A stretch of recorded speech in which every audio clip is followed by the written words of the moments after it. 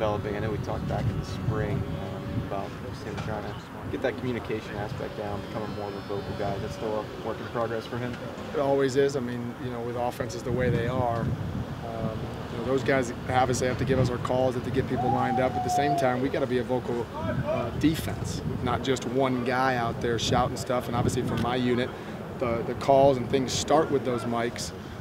But as a defense, we got to be chirping stuff and echoing back and forth and communicating. And each guy has a job. Hey, who's calling out down and distance? Who's calling out backfield set?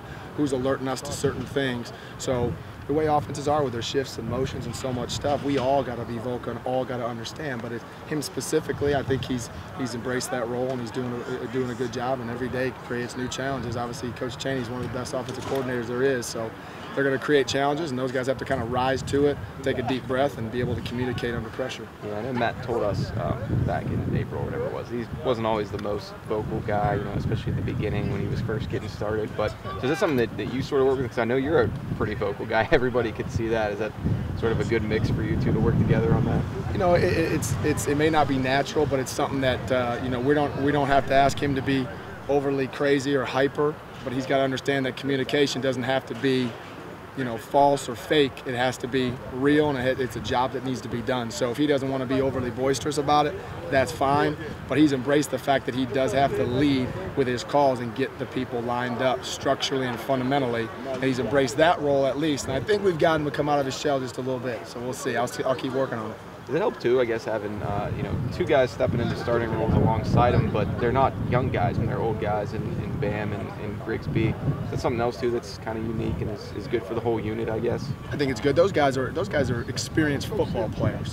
Whether Freeze has played a bunch on first and second down, he's been out there on the field on third downs. He's a fifth-year player. He's an experienced football player. He's played a lot of football on different aspects in this program, and obviously Bam has played a ton. They've all played a great amount of football here when you really look at the whole entire unit. So that's always going to help you. Snaps always help you. Experienced people, whether it's being a starter or not, experienced football players are going to pay dividends down the road. Some of the walkthroughs we got to see today in there inside were KK and Tyreek Jarrett. I guess that's pretty big set of tackles for a group of linebackers to play behind. Well, that's where it starts. I mean, at the end of the day, when you've got those type of players in there, some difference makers. Those guys are difference makers if they want to be.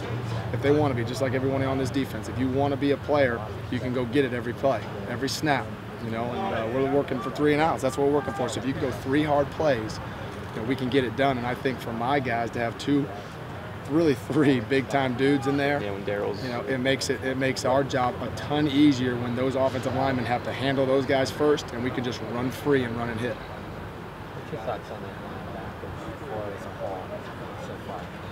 I think they're doing okay. Right now we've thrown a lot at them. That's what you do in camp. We throw a lot in, and they've got to handle the pressure and be able to digest it all, and then make all the checks and all that. And we're not going to give them a crutch and say, hey, we're going to go easy on you today. We're going to throw it all, and then we're going to throw more on top of it. And there'll be a time to dial back, but right now we got to get our defense in and have these guys get at least acclimated to some of these calls and get at least one call in a practice. So they're doing okay. They're doing okay.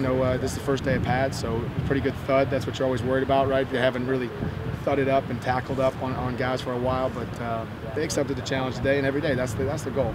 These guys are accepting the challenge of learning more and getting in and watching film, so I've been pleased. If you had a couple words to describe it, how would you say? Athletic, fast, knowledgeable, how would you describe it? I think that as a group, knowledgeable is a great word, and I think athletics are a great word. I think we have a chance to be a pretty athletic group just across the board.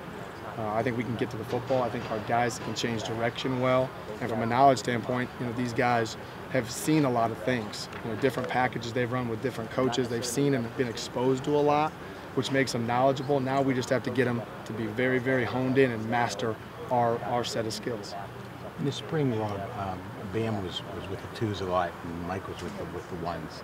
Like now, Bam seems to be with the one. What is Bam doing now?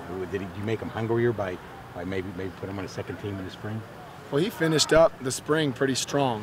He kind of answered that bell a little bit at the end of spring to kind of get up there with the ones again, and then he's going to have to answer it to stay there. And Caprera is going to have to answer the call and try to beat him out, and that goes for every position. I just told Quentin Ward-Jennis the other day. I mean, I don't care if you're a redshirt freshman, true sophomore, go beat Galambos out. I want those freshmen to beat everybody out. It doesn't matter. I want everybody to try to beat each other out, because then it makes our depth so much better if we got guys hungry to try to go start. You know, we're all friends in that room, but at the same time, we all got jobs to do, and that's to be on the field, and we got to make plays. You know, Bam and Grigsby, of course, are brothers. How do they interact with each other in your group, in your room? It's good. You know, we have a great chemistry in our room. Those guys are hungry and they're tough. It's a good chemistry. Those guys are, I think, they've never really played together here on the same field. They've always kind of been in different, not in base anyway, or started together. So it's fun, I think, for them. At the same time, they're there because they are producing, and that's critical. Critical to understand. That's we go over in our every room. We've got a production. Everybody's got points associated with themselves. If you're producing, you're going to be on the field.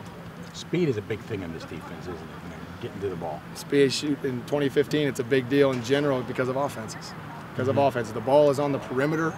They're asking us to make plays in space. They're asking us to see how fast we can go from here to there and go make a tackle before they gain a bunch of yards. So speed in 2015 is all it's about. And it's got to be, and I think we put ourselves in a position to have some good players to be able to get it done. Coach, I know you got a meeting. Do we have anything final? Freeze is almost has sprinter speed there, right?